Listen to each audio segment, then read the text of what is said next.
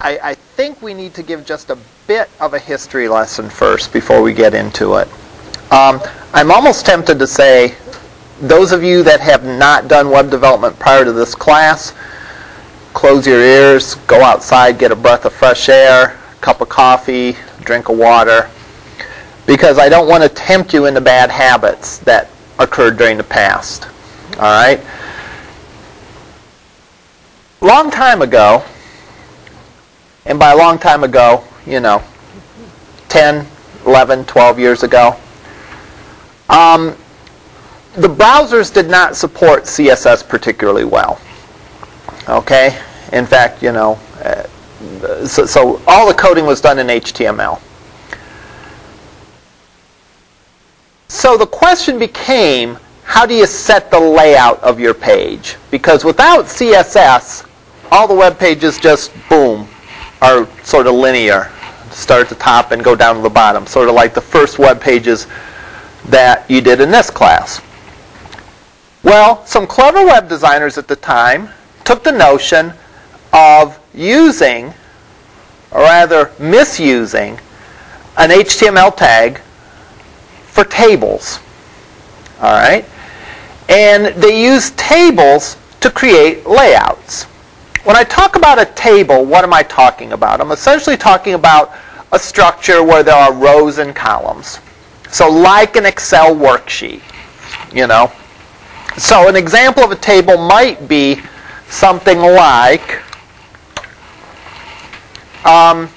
your schedule of classes for the semester.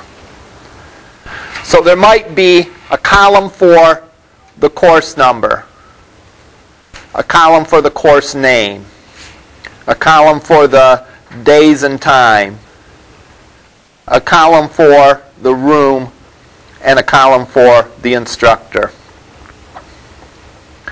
So, CISS216, name web development, days and times Tuesdays and Thursdays, room BU 105, instructor Zellers.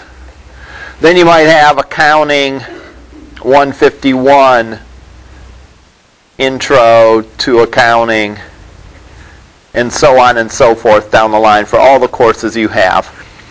This is like something that you'd have in an Excel worksheet. It's a table, all right?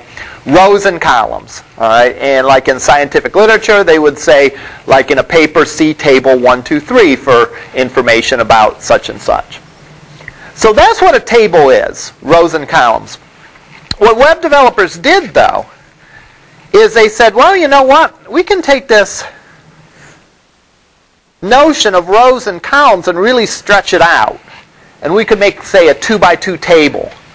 And we could put our logo here, and our banner here, and our navigation here, and our content here. And lo and behold, instead of having these boring linear pages, we had a page where we could control the layout. All right? Well, what's wrong with that approach? I mean, at the time, it was the only approach you could do. So it's not like I'm faulting folks for doing that. But what do we see now that's wrong with that approach? It doesn't work for mobile, it doesn't work for... Yeah, it's very inflexible, right? In other words, you may get it to work on a desktop machine, but on a mobile device, it's not going to look particularly good. Depending on the size of the screen, it's not going to look particularly good. And if you change your mind, it's not going to be easy to change. Remember how we went and we changed the layout of all our web pages simply by changing a single CSS file. All right? If you baked in a table into all your web pages, you'd need to change all of the web pages to do that. In addition, web developers took this a step further and subdivided each of those sections into little tables and had tables inside of tables.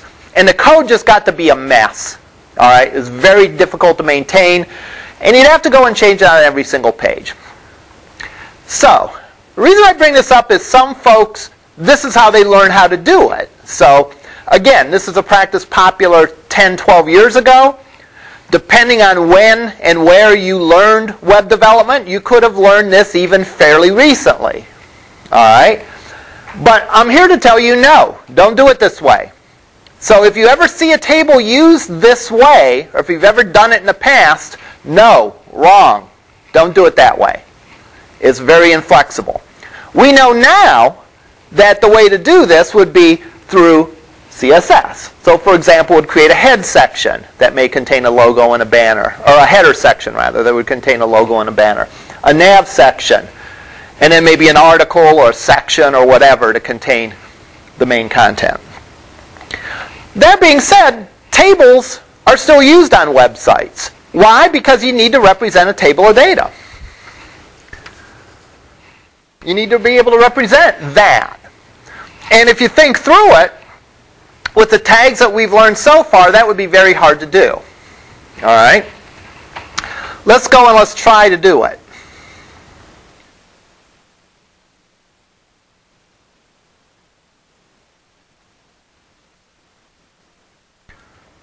Let's go in and try to make a table of data. And I know it's not showing yet. I want to get a good starting point here.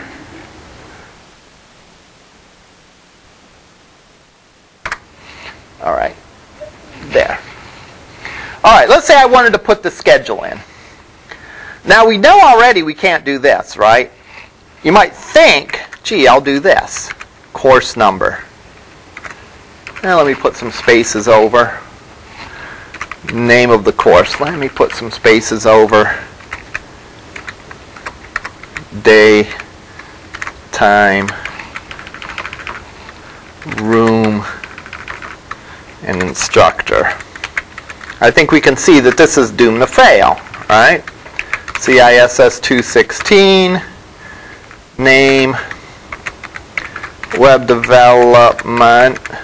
Yeah, better space that over a little more. Day and time, Tuesday and Thursday. Room BU 105, instructor Zellers. And then I'll just duplicate this. We'll pretend you're taking another course.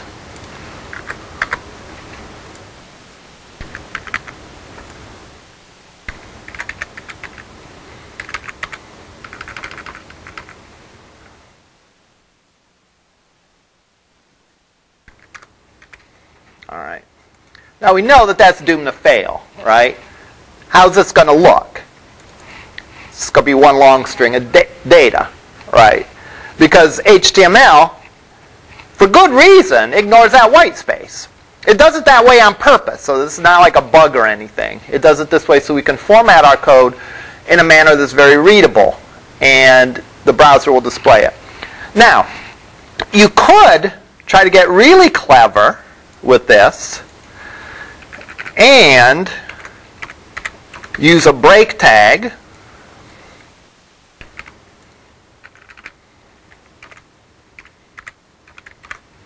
You could even use a tag that's called the non-breaking space tag, which actually puts extra spaces there, unlike HTML white spaces.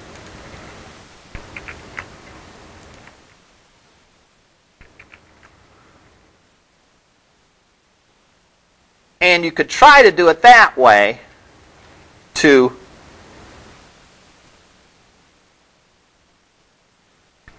get it to lay out, but that's not a good idea either. All right. See, I kind of got that first one lining up by putting in the non-breaking spaces and the breaks and all that, but still, that's not a good idea. I don't even know why I'm wasting my time showing you these bad ways to do it, all right? Because they're not going to work, they're not going to be very flexible, and so on. So this is a case for a table. Again, even if we meticulously went and spaced everything out, first of all, that would be based on our browser window and our default fonts, and on a different window with different default fonts, it's liable to look different and different sizes. And this is fraught with disaster. In addition, if you were to go in and try to make any kind of changes That would be a very fragile sort of design. In other words, one little change that you make could mess things up in a bunch of places. So what do we do instead? We create a table. All right? So we said before that a table consists of rows and columns of data. All right? So you can almost imagine what some of the tags are going to be. All right? First of all, there's a tag for the table to say, hey, what we have here is a table of data. All right? Treat everything between the start and end table tag as a table. All right? We have a tag for table rows. All right? In other words, this particular table has 3 rows. 1, 2, 3. So there's a tag for table row. For table column, it's a little bit different because there's really, if you look at a table, there's really 2 kinds of table cells or table columns. All right? This is like a heading for the table. In other words, that is telling me that this is, this is different than this. This is telling me, hey, this is a course number. This actually is a course number. And so on down the line. So there's actually 2 tags to identify the specific cells of a table. All right? And there's table headers and table data. So the basic 4 tags for tables, and again, we'll add a few in later, kind of specialty, not specialty, but like, a little more detailed tags. But sort of like the bare minimum of tags that you're going to have with a table will be a table tag,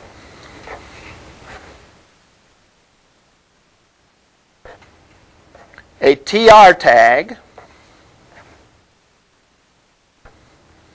and then either TDs or THs, depending on the kind of data that is in that cell. Excuse me. Typically, a row is either TDs or THs. You're not going to have a mix of TDs and THs. I just put it up there just to show that a row could contain TDs or THs. But typically, if it's a row, it's either going to be all headers or all data. All right? So let's go and let's create this table that I drew up before. I'll put a table tag here. And a table tag is a collection of rows.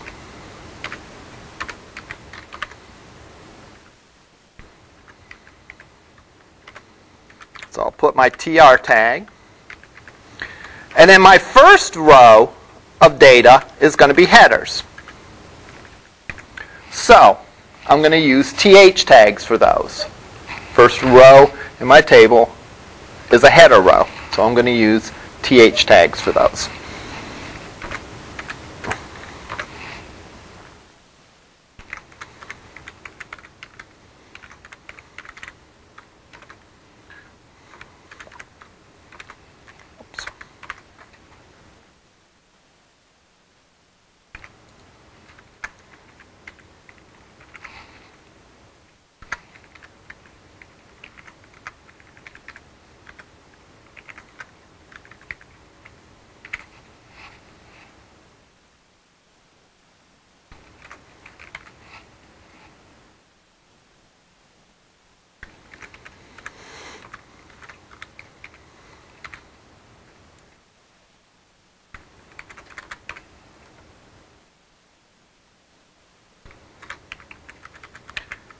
Each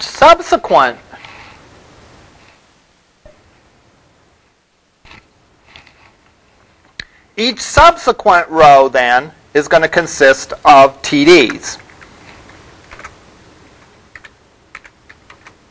Oops.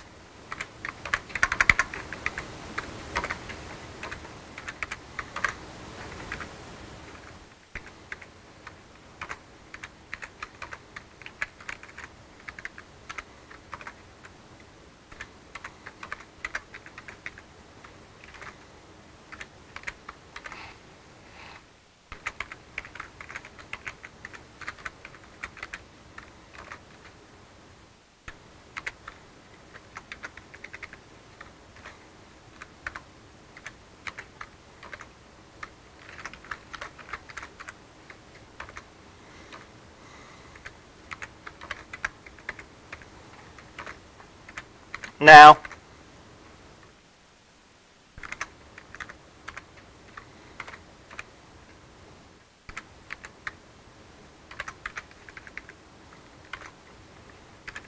I'm going to go and I'll clone this table, or I'll clone this row a couple times just to add a couple more courses in here.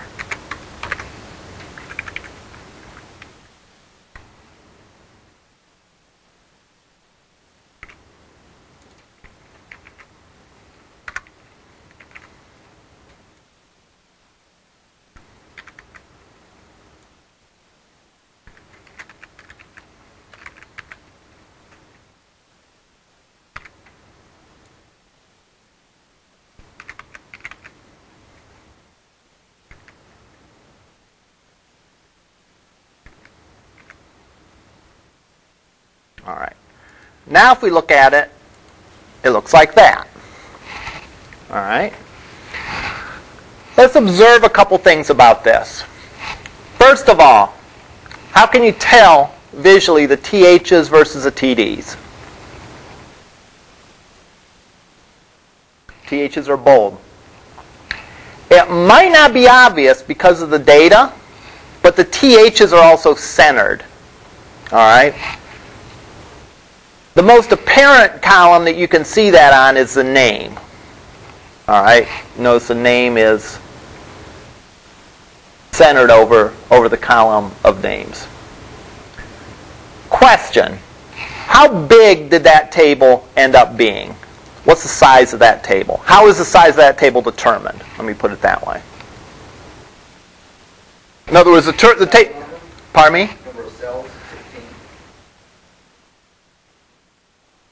Well, the number of cells does come into play. But for example, this table goes from here to here, if I highlight it. How come it doesn't go from here to here? Does it right size itself to? Exactly. It sizes itself, in other words.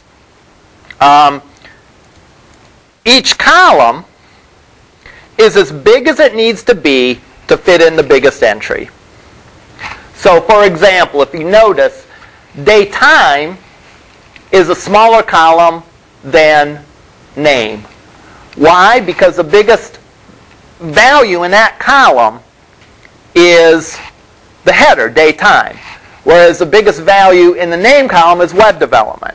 So web development is a longer word than day/time, so that column takes more space. All right?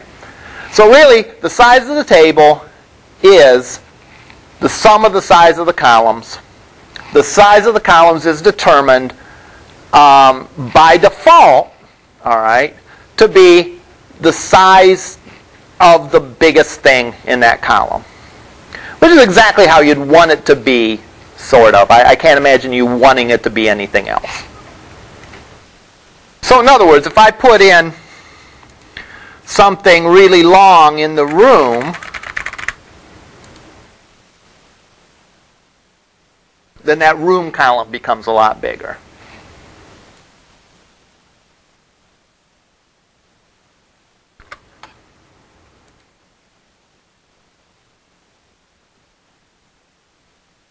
And again, I should have undo that. Notice now we can see that room is centered. That title is centered. The reason that these don't appear centered is because the column is just exactly that big, right? So it is centered. It's just there's no space on either side of it, right? So it's effectively centered in that. Now remember that this is a default behavior that I'm describing. All right, which means that all these things that relate to the appearance of the table can be controlled via your CSS. So you're not forced to live with these constraints. You can size a table any way that you want to, and you can position a table any way that you want to. All right. Notice again that the way this lines up is strictly based on the position of the column. In other words, I know that Zellers is the instructor because instructor is the 5th header and Zellers is the 5th piece of data in this column. So it's all based on the number of columns, the position of the columns. All right. That's sort of the basic HTML of tables. We'll get into more involved examples. Question? You didn't have like a value for one of those if you didn't know, just like keep the tag there. What you would actually do, like for example, if you didn't know who the instructor was, and you didn't want to cheat and put the word staff like like they do, what you'd actually do is you'd put a non-breaking space like this. Or let's do it. Like if there was no room for this one, we didn't know which room. You wouldn't want to get rid of that row because it would shift that over and it would put me under there. You really don't want to do that either. All right. It probably would work. I know for a fact on older browsers that could be problematic. Newer browsers might handle it differently. I'm just remembering, the bad old days, where empty table cells the browser didn't like. So what you can do in here is put in what I showed before, ampersand NBSP semicolon. Doesn't look any different, but it's probably a better solution. You're putting a blank in that table spot then.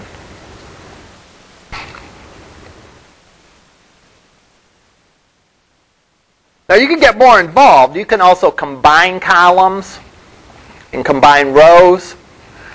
Generally speaking, you want to try to keep your table simple, but you can do some of those things too. For example, in some cases, let's go in and add a footer line to say that this person has 3 classes.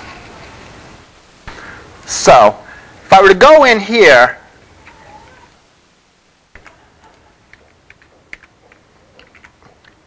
and I could say,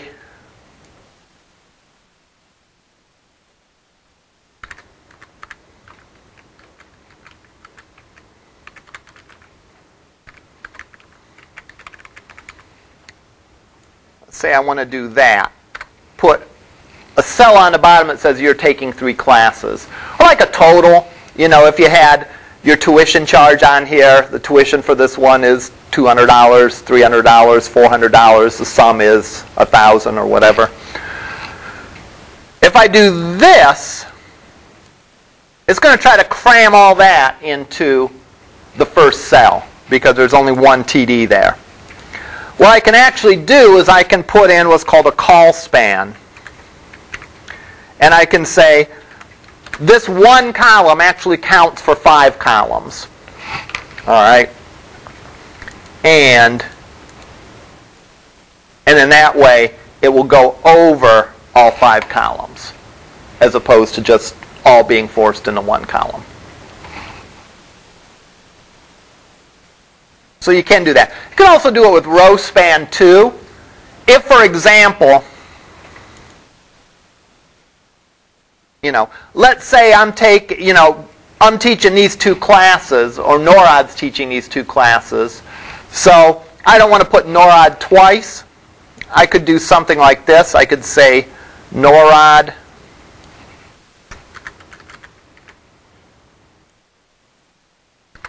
then I could say row span equals 2.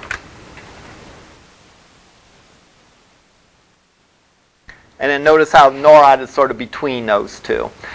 I usually avoid that. I mean, I would just list NORAD twice then if you taught those 2 classes. I guess some folks would prefer the other way, but I don't too often use the call span or row span. Let me rephrase that. I do on occasion use the column span, like for total lines at the bottom, so I could blend those columns together to form a message. I very rarely use row span, though, although you can do it. Question? Any questions about this? If It'd be better. Try and keep these all together. You use a column span for some sort of header naming convention for your column. And that way, whenever you make any other adjustments, it stays with the table. So if you make some adjustments for CSS, let's say you put scheduled classes as a column span above your Right. TH tags. Right. Would that, or would you rather do something like that for CSS, just with one line or something? Actually, something like that, there's actually, and again, the specific tag escapes me, I think it's a caption. I can put a caption on a table that says what it's for. So I could do that. In fact, I think it's caption.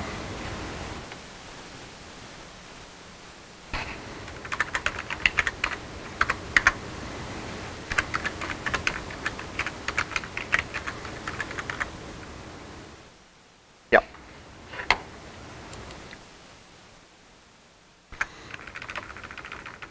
So for that, strictly speaking, it would be better to use a caption tag for. But I hear what you're saying. Yeah. If you did want a header that went across, for example, in the data you could have day, time as two separate columns. You might want the header just to say date, time, and then span two columns. But as far as that goes, you could do this as a caption.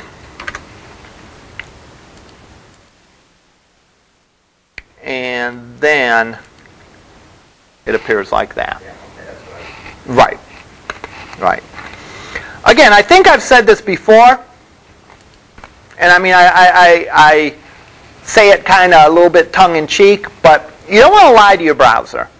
All right?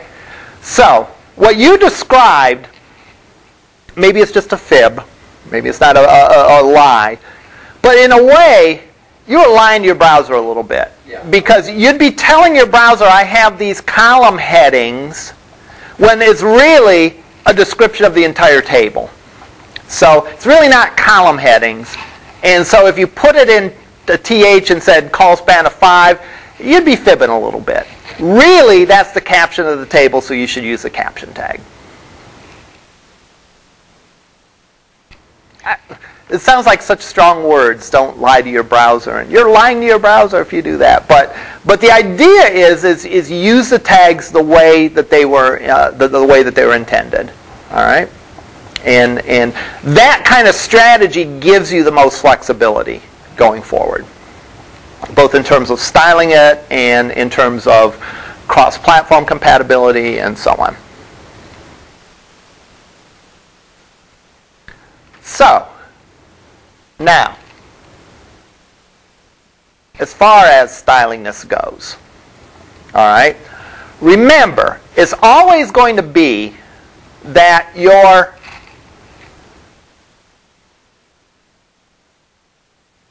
the appearance of anything on your page is going to be a combination of the styles that you give it and the default behavior of the browser. And a table is a great example of that.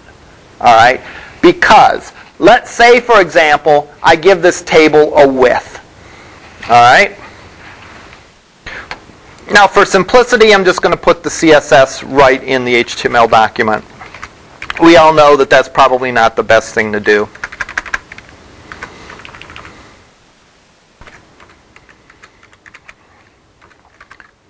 And again, to keep it simple, I'm going to say table. So I'm going to make all my tables have a width of, let's try with a number first, an absolute fixed size, 600 pixels.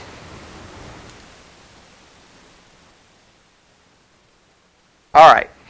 What can we observe there? Well, the width is now 600 pixels, right? Assuming that that's 600 pixels. What about the respective column sizes?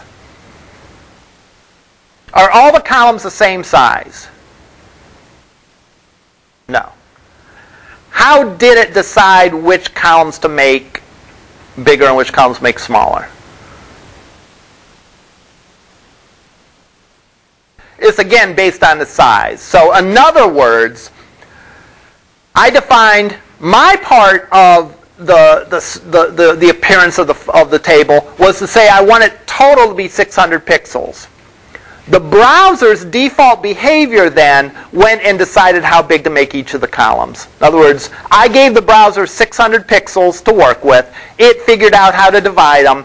What's the browser's innate default behavior? To size things proportionally based on their size. All right? So in other words, the bigger, the columns with more data got more of those 600 pixels than the columns that had less data. All right? Now, we can see even more confusion if we make it a percent.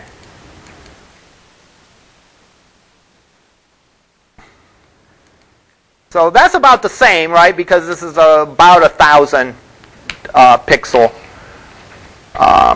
monitor. If I make it smaller, though, I'm not making it smaller. I'm dragging that line, whatever that line is. If I make it smaller, though, notice it still goes, and it's making them. It's more or less keeping them proportional. In other words, the name and course number columns are bigger than the daytime room. But notice at a certain point then, it's not going to make the room column any smaller, or the daytime, or whatever.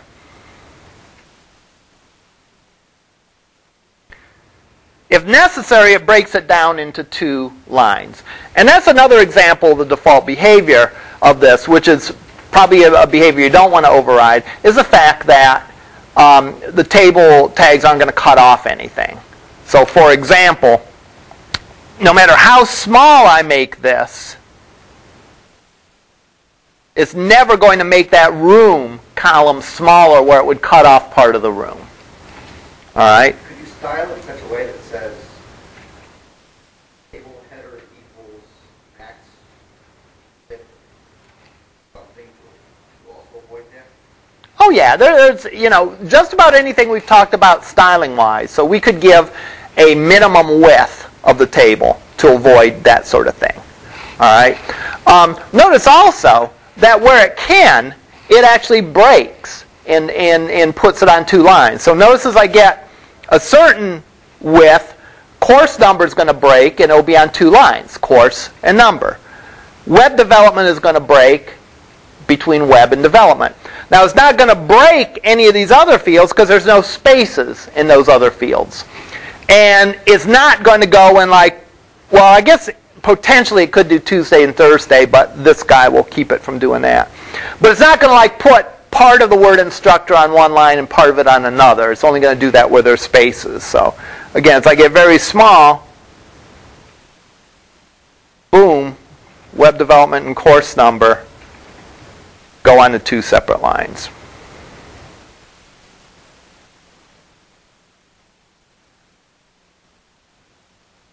All right. Again, I think tables is one of the most dramatic cases of, you'll see that you can put some styling on it and the browser will also put some style on it. Now, let's say I want to make the columns evenly sized. All right. Now I have how many columns? 1, 2, 3, 4, 5. I could make how do you suppose I would make the columns evenly sized?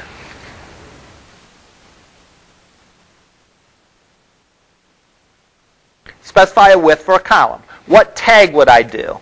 Well, I could either do TD or THs.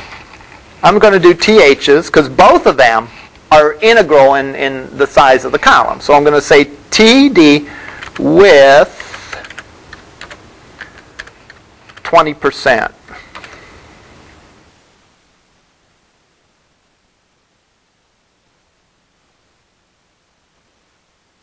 All right. So now the columns are equally sized. And as I make this bigger and smaller, it keeps them equally sized, and it might put that on 2 lines, or it might put it on 1 line, but it keeps those relatively equally sized.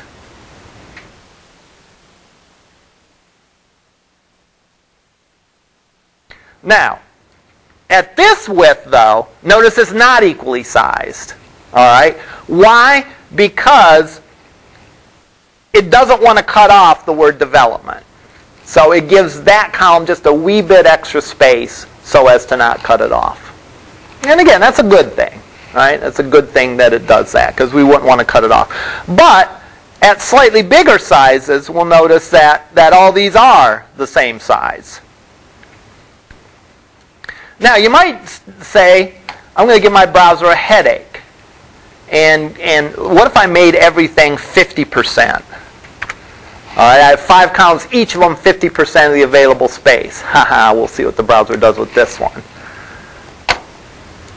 That was kind of a weak, evil laugh. That was intended to be like a, yeah, maniacal laugh. But what does it do? Well,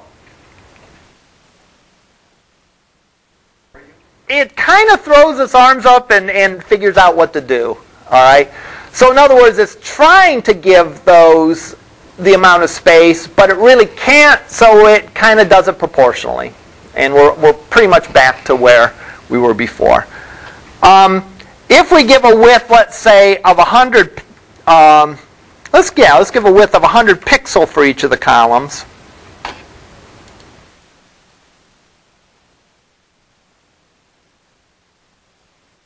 All right. We'll notice that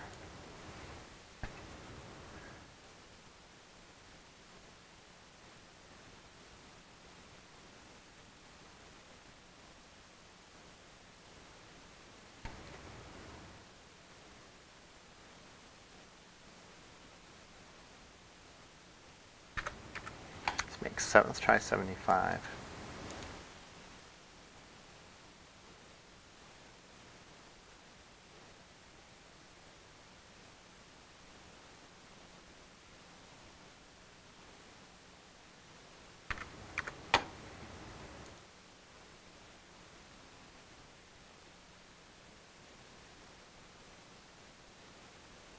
Well, again, if you're telling it something that it can't do, or giving it conflicting information, like I want the total width to be this, but each individual this, then it does its best shot to fit everything in, and it figures out how to devise things proportionally. Now, what do you suppose is going to happen if I do this?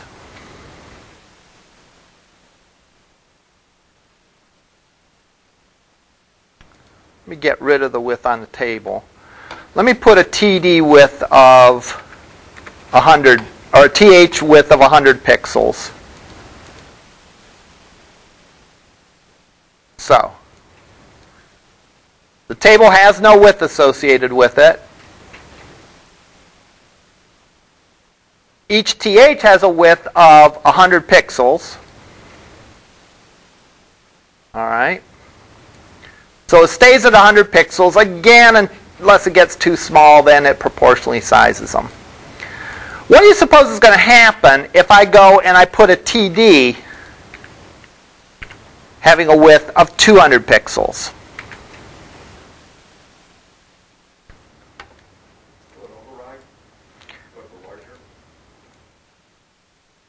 If it can, right.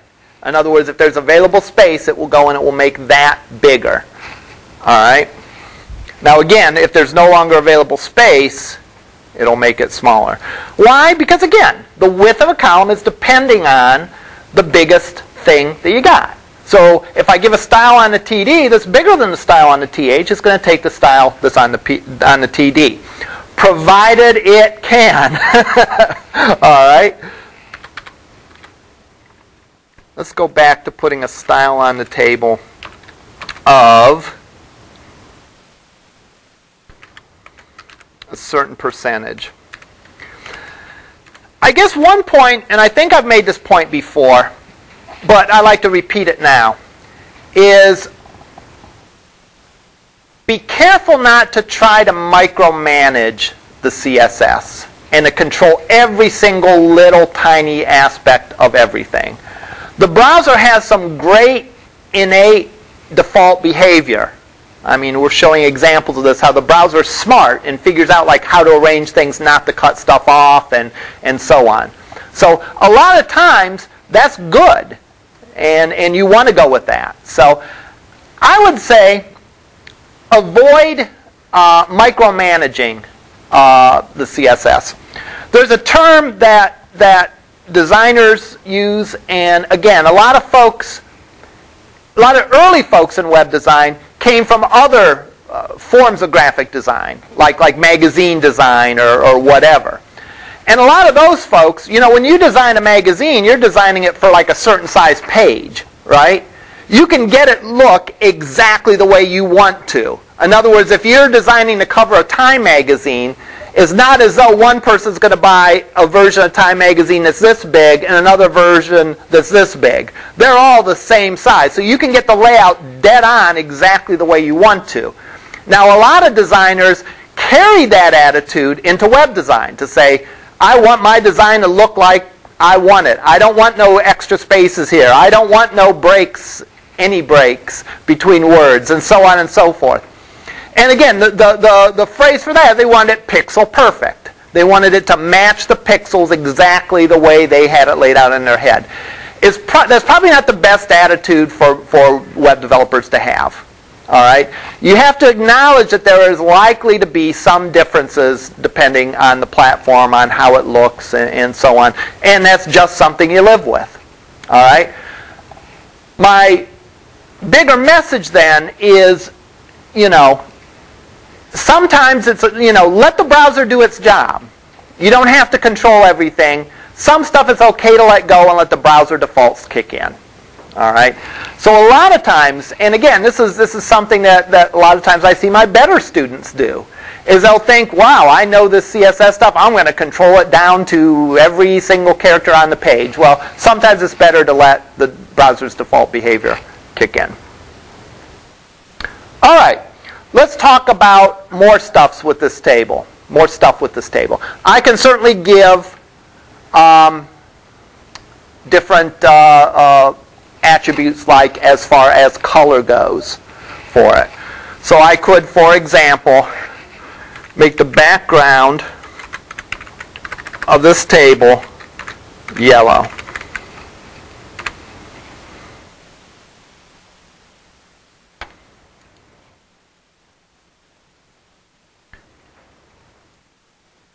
I could do something with the caption of the table.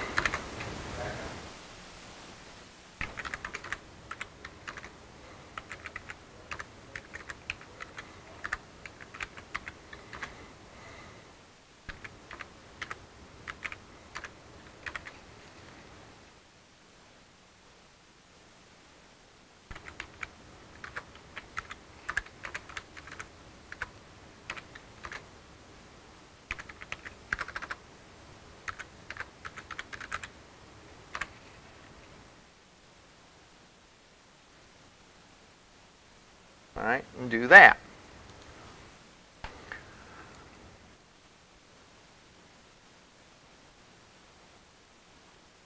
Now,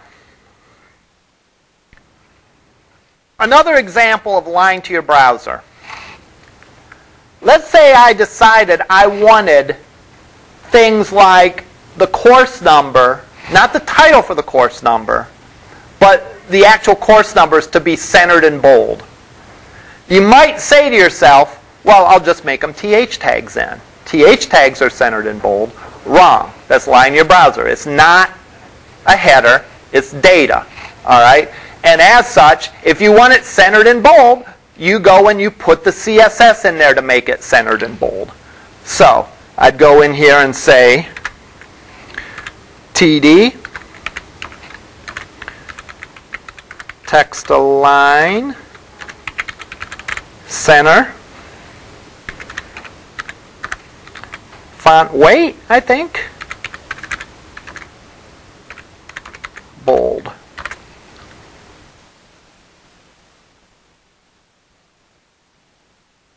All right. Pardon me? It does all of them, right. Well, my assumption was I did want to do all of them. Oh, okay. So if you just want to do the...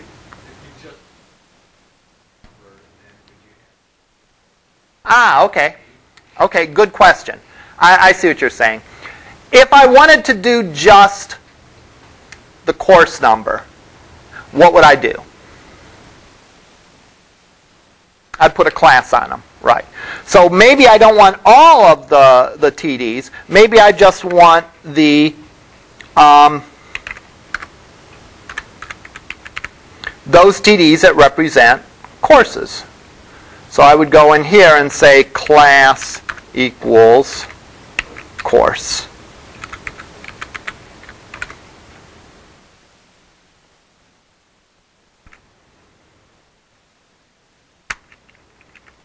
Oops.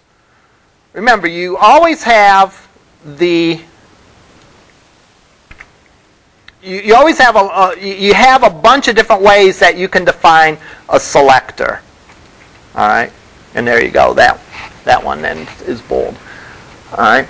There's a lot of ways that you can define a selector. You can define it via HTML tag, based on a class, based on an ID, or based on a variety of mixing and matching those things.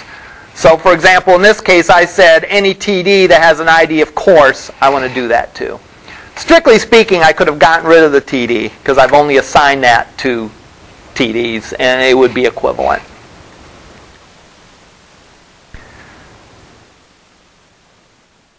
Likewise, on occasion, especially with wider tables, let's make this have a width of 100%. Especially with wider tables on a big monitor, your eye has a tendency to like travel up or down a little bit, right? So for example, you're looking across that. If you could imagine there being a bunch of rows here and a wide monitor, your eye might drift up or down a line, all right? So what people used to do in the old days with computer paper is they'd have alternating colors on the paper. In other words, it would be a white sheet of paper, but there'd be like, white, green, white, green, white, green. All right? Green bar paper, right. So we could do something similar here. Yeah, there you go. Uh-oh. What about if we mentioned punch cards? Would anyone... Oh, okay, yeah, me too. All right. Oh, yeah. What if I wanted to make alternating rows in this table a different color? How would I do that? Odd, even. Yeah, I could assign it odd and even. If I really wanted to be lazy, I'd only have to do one of them, right? Because I could go in. I'm going to go and add a bunch of rows here. If I wanted every other one to be a different color, let's say, I could just create a alt class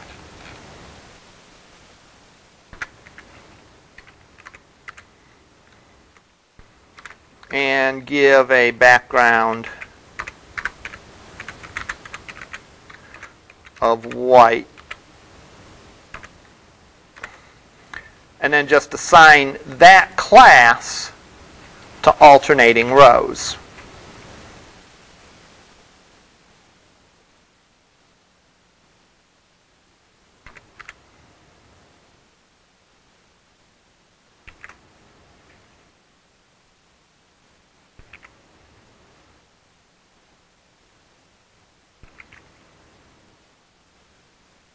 No, not that one.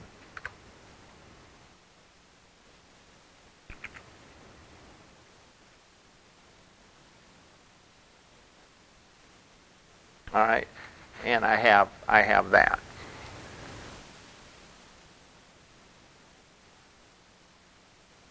Questions over any of this? Now you might say, gee, isn't that a pain to go in and you have to put that alt thing in there? Yeah, it is. But do keep in mind that a lot of the bigger web pages you developed will be not written by you in HTML, but will be written by you in some server-side language, which means that you may be writing the code to read a database to pull the list of courses, and your program will create this table. Your program will loop through all the courses and create the table. All right? If you're doing that, then it's pretty simple to make alternating rows. It's not like you have to go in for 1,000 different table rows and do that. You'll have one if statement that will say if even, apply this class, if odd, apply this other class, or something along those lines. So don't panic about that. Again, you have the same sort of flexibility with this that you have with all of these. Again, I don't go over all the stylings you can do with tables simply because a lot of the things that we talked about, to change the font, the same way, all right, that you would change the font on anything. You could define it for a table, you could define it for a row, you could define it for a TD, or you could go in and define based on a class or an ID. If there was something specific about one class, I could assign an ID to that row and have it in bigger font, all right, or whatever. There's a few things we still need to wrap up with this, a few styling things, a few additional tags, and things, some of which are valuable for styling purposes, some of which are valuable for accessibility purposes. So we'll finish that up on Tuesday next week. The remaining week and a half, all right, will be devoted to making sure you get everything you need to do to wrap up your project, if you need extra assistance or peer reviews or whatever. And also will be devoted to getting a taste of JavaScript. All right. The idea is that we want to cover all three of the web standard technologies, HTML, CSS, and JavaScript. And while our focus has been on those two, it's kind of like we at least have to address JavaScript so you get the full picture, even if you're not an expert in the JavaScript. All right, so we'll see you over in lab.